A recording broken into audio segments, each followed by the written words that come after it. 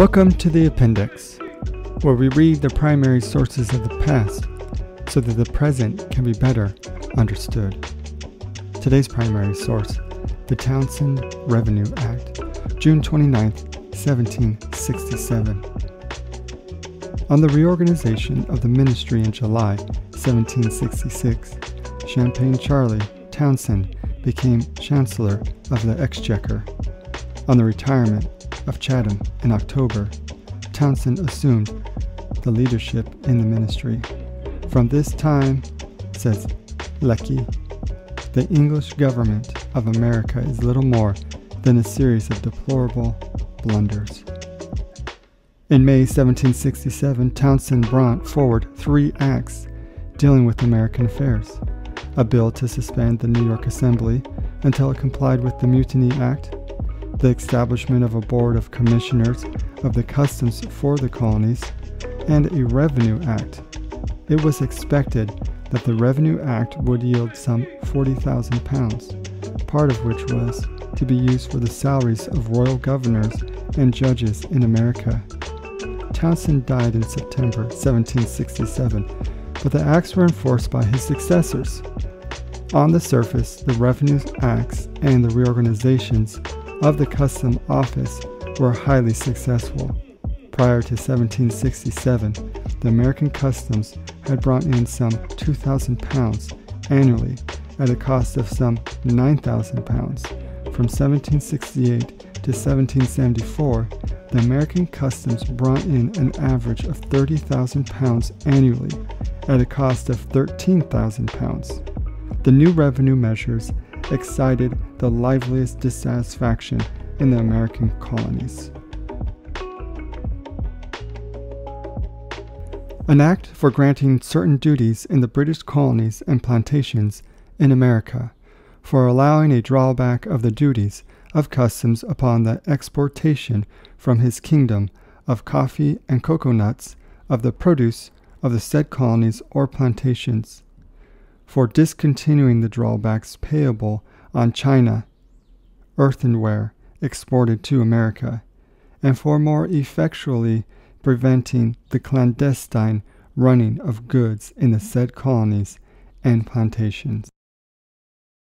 Whereas it is expected that a revenue should be raised in your Majesty's dominions in America, for making a more certain and adequate provision for defraying the charge of the administration of justice and the support of civil government in such provinces as it shall be found necessary, and towards further defraying the expenses of defending, protecting, and securing the said dominions. Be it enacted that from and after the 20th day of November, 1767, there shall be raised levy, collected, and paid unto his Majesty, his heirs, and successors for upon and respective goods here in after mentioned, which shall be imported from Great Britain into any colony or plantation in America, which now is or hereafter may be under the dominion of his Majesty, his heirs or successors, the several rates and duties following, that is to say, for every 100 weight of avoirdupois of crown, plate, flint, and white glass, 4 shillings and 8 pence. For every 100 weight of avoirdupois of red lead, 2 shillings. For every 100 weight of avoirdupois of green glass, 1 shilling and 2 pence. For every 100 weight of avoirdupois of white lead, 2 shillings. For every 100 weight of avoirdupois of painter's colors, 2 shillings. For every pound weight of avoirdupois of tea, 3 pence. For every ream of paper usually called or known by the name of Atlas fine, 12 shillings. 4. And that all the monies that shall arise from the said duties,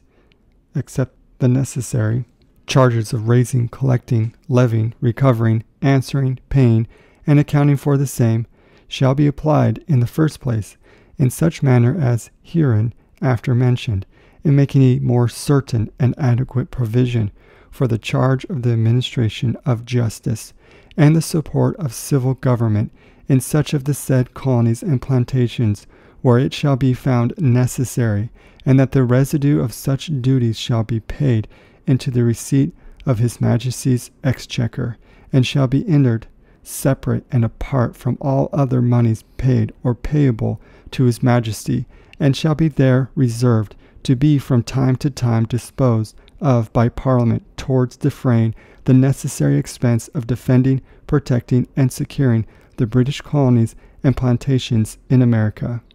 5. And be it further enacted that His Majesty and his successors shall be and are hereby empowered from time to time by any warrant or warrants under his or their royal sign, manual or sign manuals, countersigned by the High Treasurer or any 3 or more of the Commissioners of the Treasury, for the time being, to cause such moneys to be applied out of the produce of the duties granted by this act, as His Majesty or his successors shall think proper or necessary for defraying the charges of administration of justice and the support of the civil government within all or any of the said colonies or plantations. 10. And whereas by an act of Parliament made in the 14th year of the reign of King Charles II, entitled An Act for Preventing Frauds and several abuses in His Majesty's customs, and several other acts now in force, it is lawful for any officer of His Majesty's customs, authorized by writ of assistance under the seal of His Majesty's Court of Exchequer, to take a constable,